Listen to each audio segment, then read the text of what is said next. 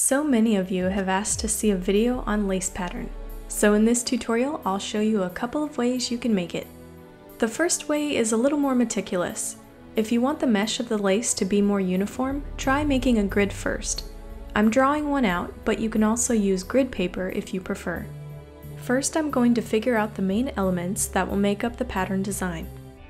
I'm going to repeat these elements I drew across the whole grid. Then for the trim, I added these loops. Now fill in the design. I'm drawing with a loopy motion to make more of a stitch lace texture. And for the trim, I'm adding more decorative elements to the loops. If you want to, you can trace the surrounding grid. I know this will take a while and may require some patience, but if you are really in the mood to doodle, this should be fun for you. And I'm rounding the edges here to make a stitched look.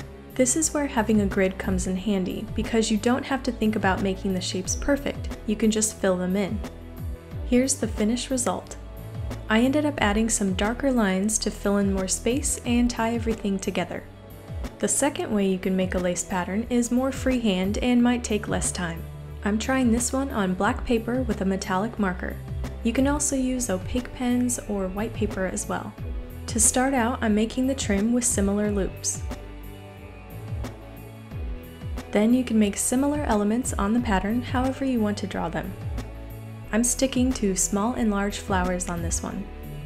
You may notice lace comes in a lot of floral designs, so go ahead and get your flower power on while drawing these.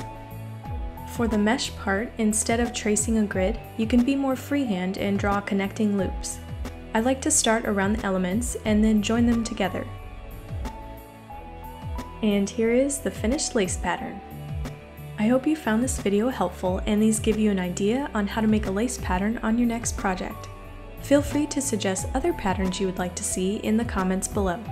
For more lace inspiration, please check out my lace pattern Pinterest board link in the description.